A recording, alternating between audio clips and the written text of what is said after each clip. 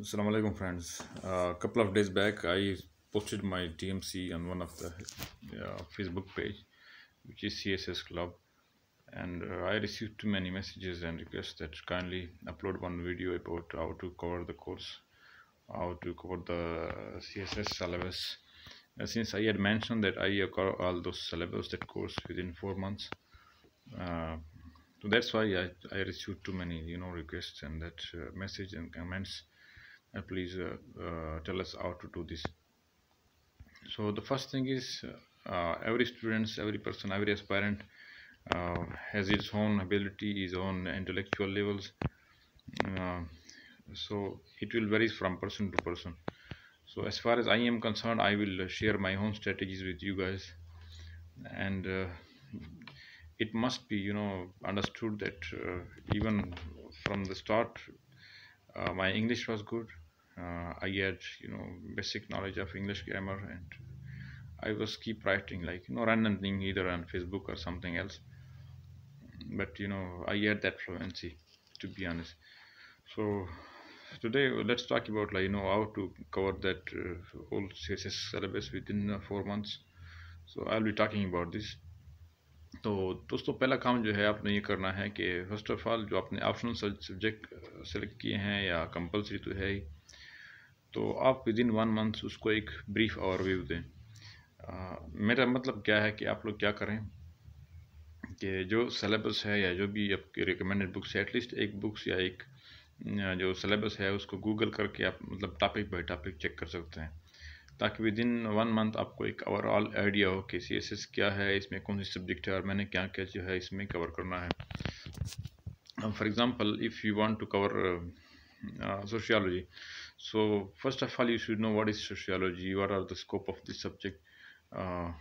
इसके अलावा जो है मतलब इसमें हम लोग क्या पढ़ते हैं और इसका जो है सब्जेक्ट क्या है, इसको जो है इसका डिफरेंट वो है मतलब थ्योरीज क्या है, सब कुछ आपको एक ब्रीफ ओवरव्यू मिलना चाहिए।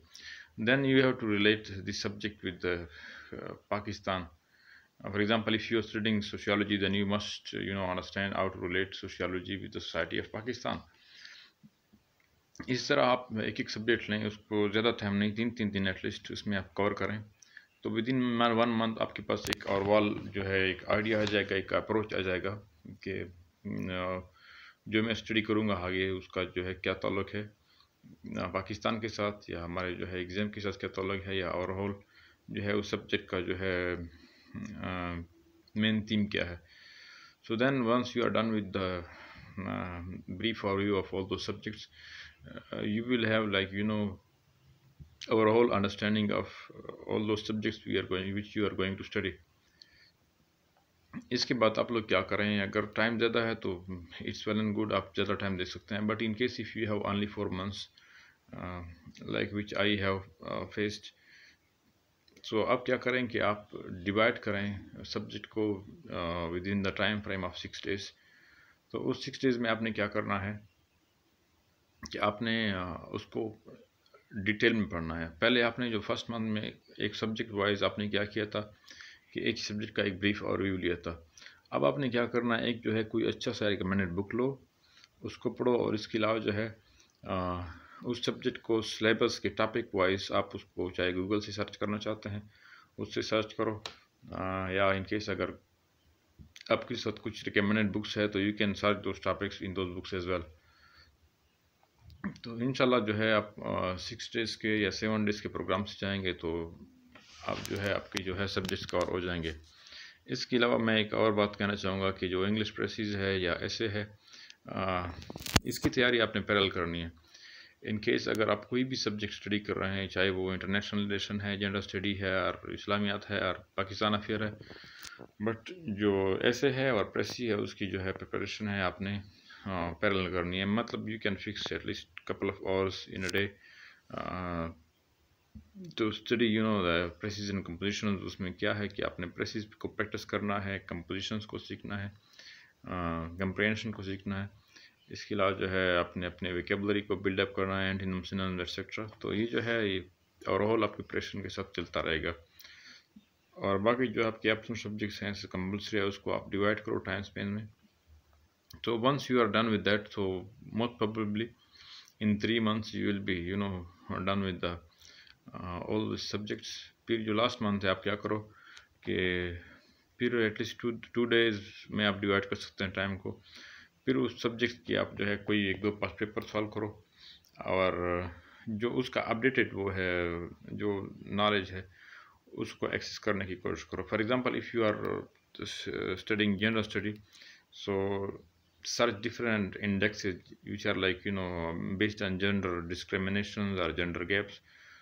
फॉर एग्जांपल उसका जेंडर इंडेक्स यूएन का मिलता है, जिसमें मतलब वर्ल्ड में जॉब्स के लिहाज से या एजुकेशन के लिहाज से जो गैप है, जेंडर गैप है मेल एंड फीमेल में या ट्रांसजेंडर्स में, तो वो फिगर्स आप उसको क्या कर सकते हैं, नोट डाउन कर सकते हैं। इसके अलावा जो है पाकिस्तान का क्या नंबर है जेंडर गैप के लिहाज से, या साउथ एशिया में क्या सिचुएशन है, ये सब चीज़ जो है आप अपना नॉलेज क्या कर सकते हैं, अपडेट कर सकते हैं।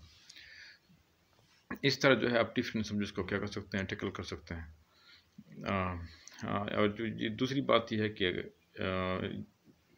आई ऑल्सो फेल्ड इंग्लिश ऐसे, so before going to paper you must have at least 90% of the outlines which you are going to attempt in the paper, क्योंकि उस टाइम पे आउटलाइन बनाना बहुत मुश्किल हो जाता है और we have time constraint as well. तो बेहतर ये है कि आप एट दिस एसिस का जो है पहले से आउटलाइन तैयार करो, आई मीन जिसका जनरल आउटलाइन हम कहते हैं, और जो स्पेसिफिक है जो पेपर में पूछ जाता है फिर उसके एडिंग्स या आउटलाइंस को आप उसमें ऐड कर सकते हैं। तो ये जो है मेरे ख्याल में ज़्यादा इजी होगा बनिस्बत ये कि आप पूरा का पूरा आउटलाइन उसको उधर ही पेपर में तैयार करो। तो ये था ब्रीफ, मतलब मैंने जो तैयारी किया था उसका सीएसएस का विदिन 4 मंथ्स, वो मैंने ब्रीफ आप लोगों को बताया कि क्या करना है।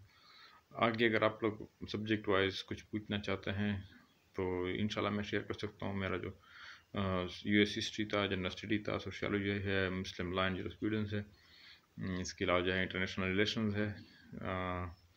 इन सब्जेक्ट में कोई भी प्रॉब्लम है तो आप लोग मुझे कमेंट सेक्शन में प्लीज़ बता दें, मैं उन पे अलग से वीडियो बनाऊंगा। और इसके अलावा जो है रिकमेंडेड बुक्स है या जो मेथड्स है उसको कवर करने के, तो उसमें भी हम लोग बात करेंगे। Thank you very much.